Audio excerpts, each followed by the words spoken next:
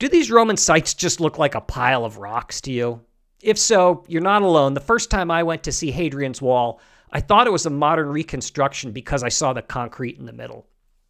I mean, what did I know? My hobby was making beer, and preparations for the trip were really just about trying to figure out how much scotch I could drink. But I promise you, once you learn the basics of Roman construction techniques, these sites get a lot more interesting.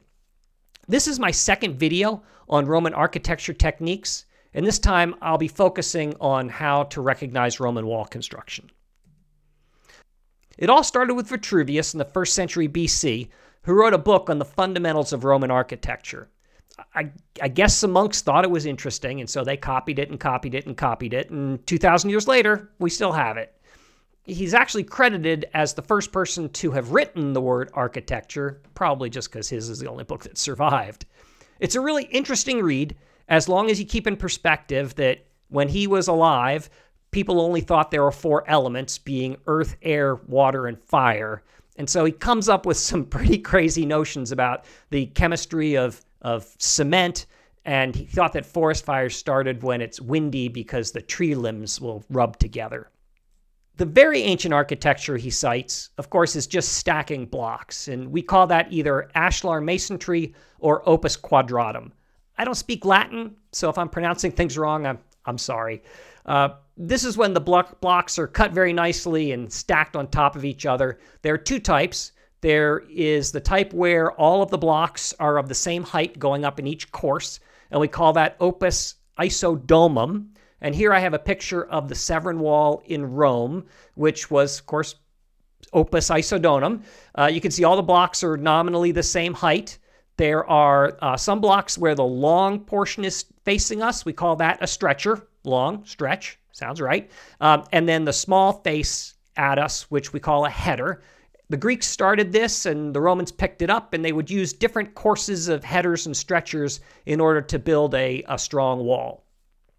I also have a picture here of the temple platform at Cordoba, and this is also opus isodomum. The next is, of course, where the blocks and each course is not the same height, and we call this opus pseudo-isodomum. Here I have a picture of Hadrian's Wall, and you can see that the second level down here is much narrower than the other levels. It's a lot more unusual to find, but it is out there. Things get much more interesting when the Romans develop concrete. Vitruvius calls it opus cementitium, and basically if the engineers could make a wooden form to hold the concrete in place while it cured, and they got the physics right, there's a famous case where they didn't, but anyway, they could make some really impressive structures. The Romans didn't invent concrete, but they definitely used it a lot, and they came up with some of the best hydraulic concrete in the world. The example, of course, is the Pantheon in Rome, where we have the largest unreinforced concrete dome actually to date, 2,000 years after it was made. But I think overlooked is really this gravity-defying series of annular vaults that make up the market for Trajan's Forum. So once they had the concrete, then they started making stone walls. Vitruvius said there were 2 types in his time, opus reticulatum and opus incertum. Actually, the opus incertum predated him, he said. But of these 2, the opus reticulatum looked better, and the opus incertum was stronger.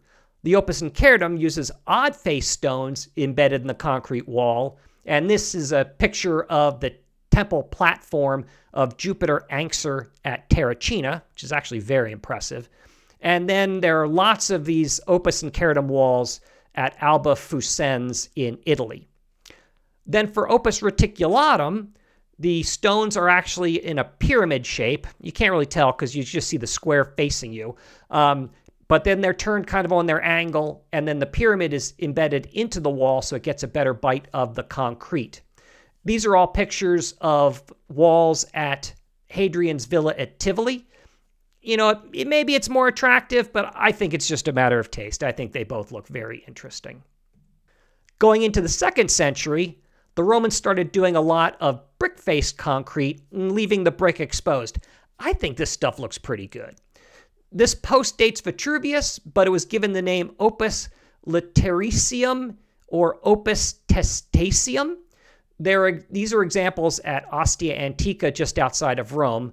Vitruvius actually said that for stone wall construction, the prices were estimated based on an 80-year lifetime. But for brick structures, it was assumed that they would last forever. And from these buildings you can see here, that really makes the point.